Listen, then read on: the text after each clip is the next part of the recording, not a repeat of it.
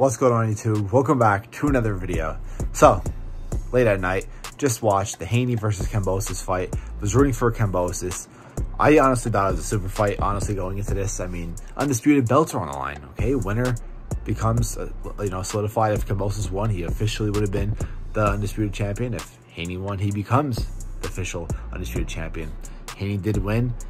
Just a great defensive performance by him. Making Kambosos just have a difficult time lining a punch. I scored it 11-1. I really think the fight was just insane. I mean, Haney absolutely dominated, proved that he's the better fighter. Just what a great performance by Haney, even though I was rooting for Kambosos. Let's go more into the fight. Hope you guys enjoy. So the fight did take place in Kambosos' country. Even though he's from Greece, obviously he's been training in Australia. Close to 50,000 people. I think close to 55,000. I'm not sure exactly the exact crowd, but pretty big crowd in Marvel Stadium in Australia. Haney had to fly, I don't even know the flight's like 14, 15 hours to go to Kambosos' territory. Both undefeated fighters. Kambosos obviously coming off the biggest win of his life against Teofimo Lopez. Haney, only 23 years old, still going up, proving that, obviously this was his biggest fight, but he has a lot bigger future than Kambosos does.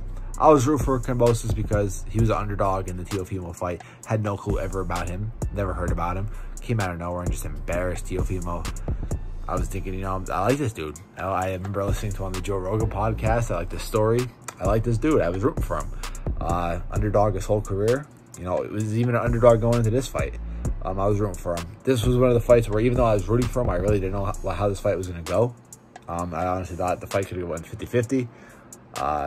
And, even though it was in Australia, even though Kambosos is the undisputed champ, technically, whatever the WC belt, people want to consider that, but Haney was still the favorite to win. But yeah, starting the fight off, started off good. The only round I gave Kambosos was the second round, and it was barely. I mean, you could consider that round a tie.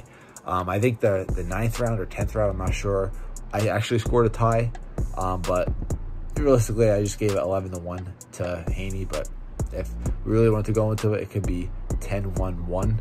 But I'll stick with 11-1. Either way, Haney just embarrassed him. Wasn't letting the Kambosos get to him.